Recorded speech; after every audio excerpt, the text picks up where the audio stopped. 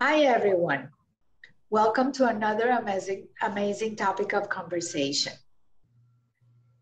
As our first year's conversation, I really want to thank our sponsors, the Health Channel. You want to live a healthy lifestyle, subscribe to their newsletter. Also, Finkelman's for the Chef in You, and our new sponsor, Alexa's Workspaces. We have co-working, offices, virtual, a lot of choices. And from the Power of the Heels Foundation, we're back to our networking, our monthly networking at the AC Hotel in Aventura. And please register. Our next one is January 12th at 8:30 in the morning. So welcome, Dalit. I wanted to talk about today, as we're starting a new year. I was inspired by a lot of the messages that I got for New Year. And there were some that really caught my eye. Such as? It was more of a spiritual wish than the normal well wishes. So it was wishing self-discovery and improvement. And what about that spoke to you? Well, the self-discovery was very interesting because we start the year with goals. We start the year with everything we want to do. And the biggest misconception is that, yes, we're going to go on a diet, we're going to do exercise, and by the third day, we drop everything and we forget. But it was about self-discovery. So I thought it was, okay, this year is about what I want,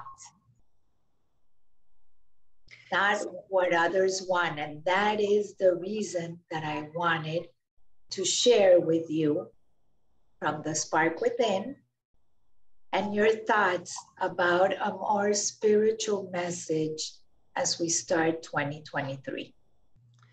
So first, let me say, first of all, Happy New Year to you and everybody listening.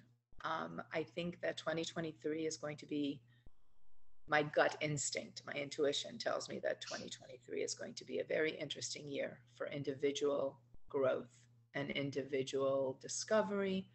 And every individual on this planet post-COVID, I think, is going to really start to examine their life very closely and make some changes. Now, that being said, in my teaching of meditation, I am a huge proponent of mindfulness, staying in the moment, being present in the moment, being aware, observing and noticing the moment that we're in, allowing life to flow and accepting the life that we are being offered in the moment. And from that space, I don't love the word goals or self-improvement. I think it puts a lot of pressure on us. And I think that it can happen more naturally and more peacefully without putting the pressure or the guilt or the judgment or the labels on us if those goals don't materialize. Sometimes when we're so intent on one goal, we narrow our focus, our mind, our hearts, our souls, our bodies into one narrow focus, and we miss everything else that's going on around us.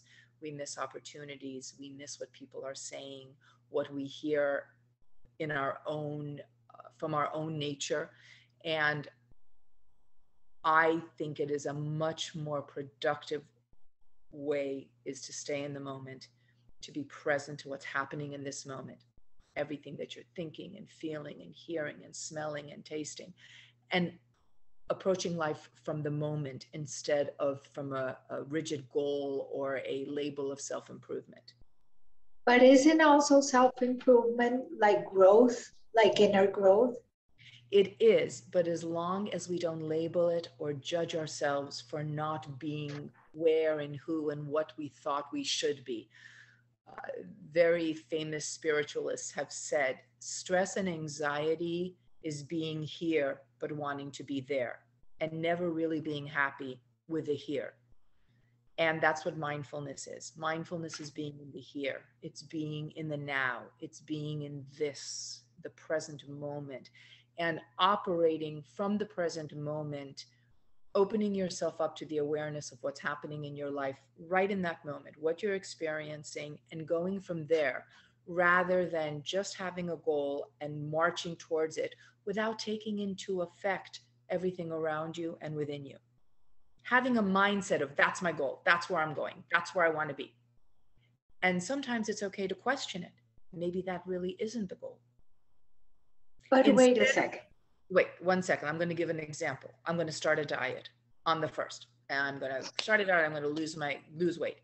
Instead of maybe, how does my body feel? Making peace with your body, loving your body as it is in this moment. I'm not saying to eat unhealthily or to eat junk food. What I'm saying is that to take a moment and see, is this goal really what I want? Do I really want to lose weight, or do I really want peace with my body? Do I really want peace in the moment? And yes, maybe weight loss will come if I feed my body better, if I nurture my body, if I nourish my body, but out of love for my body, not out of hate for my body. Do you see the difference?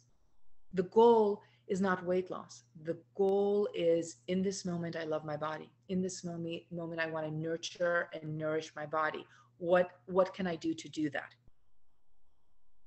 Your point, and I see that coming from a loving side as opposed to the negative side of it, is totally a very, it's going to sound right now, but it's a positive way of thinking. But there are people that are really focused on their goals. Like, this is what I want to achieve. This is where I want to be. This is where I want to go.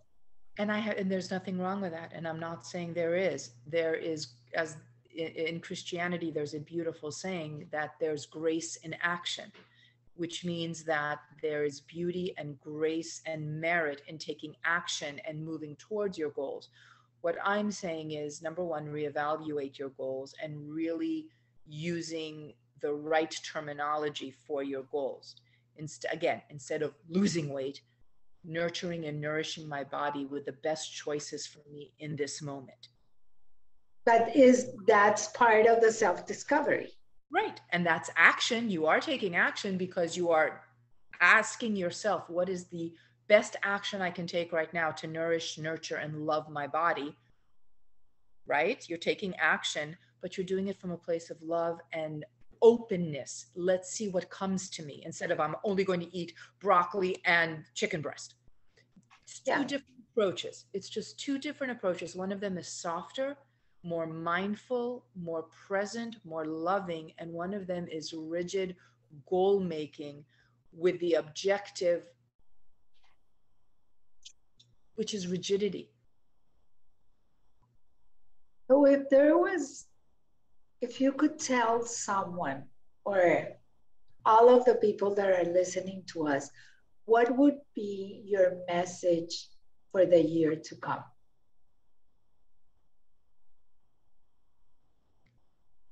To live in the present moment, to be aware, noticing and observing what is happening around you, to listen mindfully, to speak mindfully, to take a moment before you answer, to really be present in that moment and see what is happening around me and within me.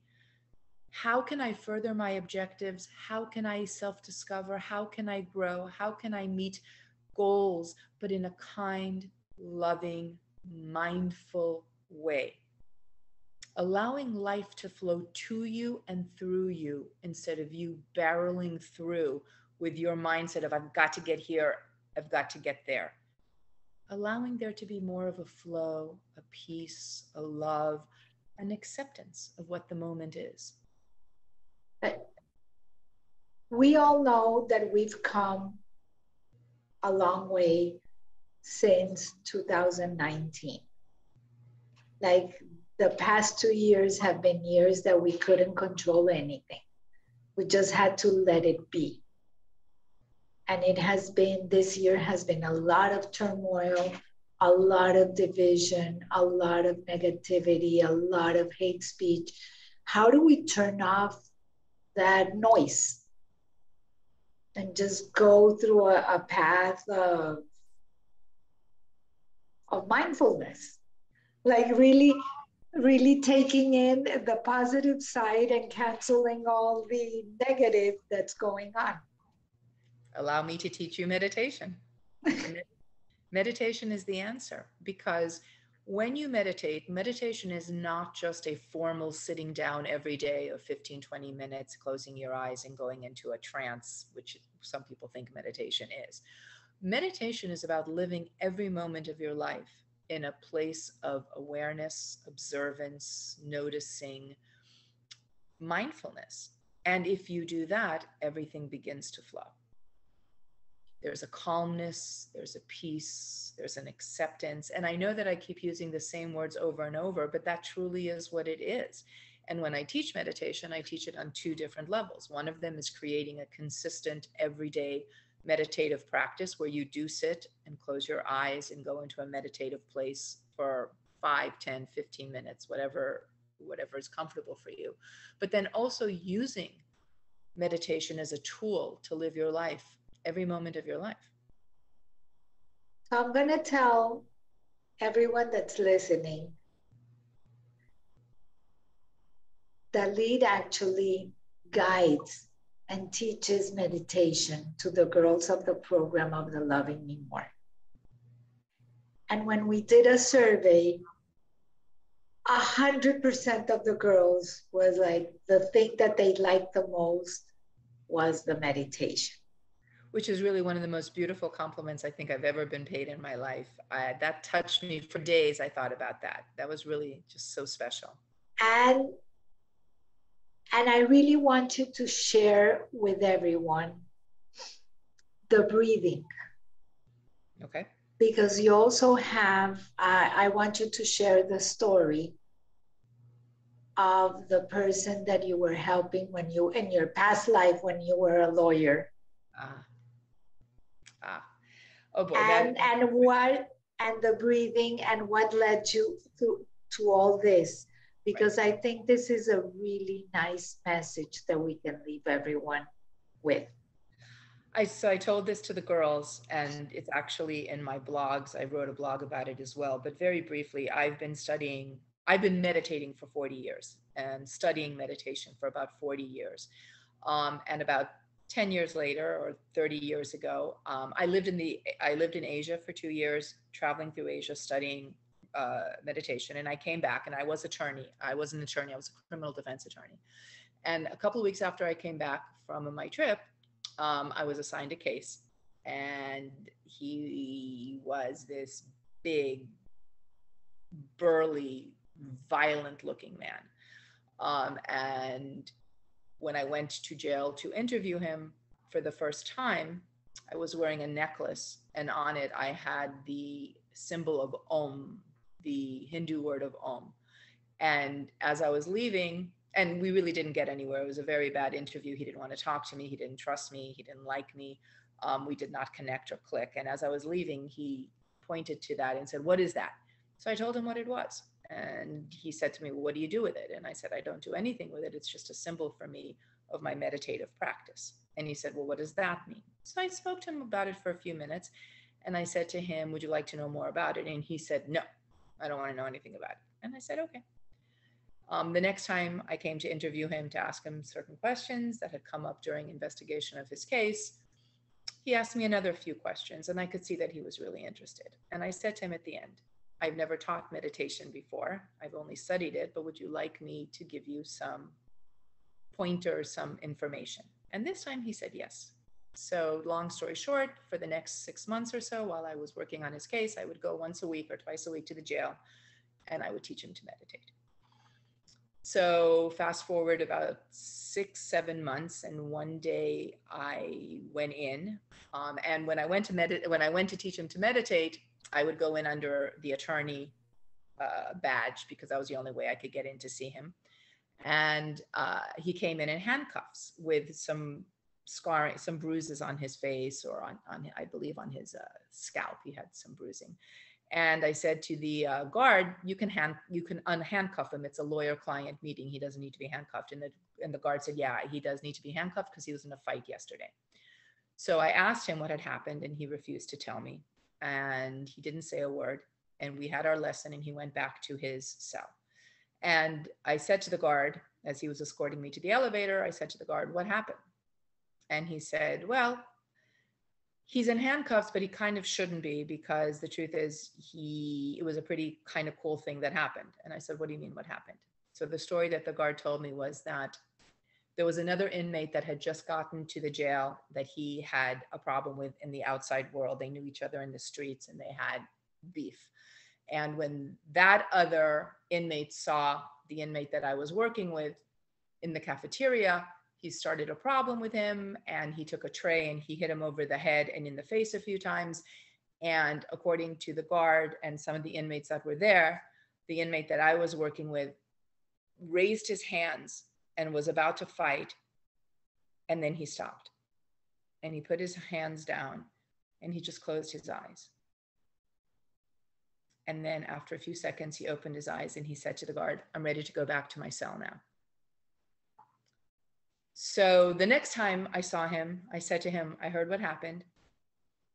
I heard from the guard what happened. You tell me what happened. So he said, I was just about to go into fight mode when I remembered all of our lessons, and I closed my eyes and I breathed and I became present in the moment, and I became aware of where I was and who I was and what I wanted. I still tear up 30 years later. I still tear up every time I tell this story. And he said, I breathed and I became aware and I became connected to the present moment, and I didn't need to do anything but breathe. And that was my first student in meditation. I think that's a beautiful story, because if you can get an inmate to stop from starting a fight just by being in the moment, by breathing, then we can do anything we want. That's right. And going back to what we were saying before, he did not have a goal to never fight again. So I'm going to use this as an illustration to try and illustrate what I was saying before. He didn't have a goal, I'm never going to fight again. No. What he did was he stayed in the moment, he stayed present. And in that, he was watching and observing and evaluating what this moment was for him and what it could be for him. And he flowed. He flowed in the moment. He allowed life to flow to him and through him. He accepted the reality of this situation. And from his highest self, he came to a decision. And he took action. And he took action. So that's what I was trying. Actually, it was a perfect thing that you had me say this story, because it's a perfect illustration of what I was saying before, that we don't need to be rigid in our goals. We just need to be in the moment. And with that, I leave you with a beautiful message of self-discovery. Mm-hmm. And action. Action. And awareness. Awareness, and a really nice 2023 ahead. Absolutely. Best wishes to everyone. Thank you so much. My pleasure. And everyone, until next week, and above all, stay safe. And hopefully 2023 will bring peace and no more wars. Globally and individually.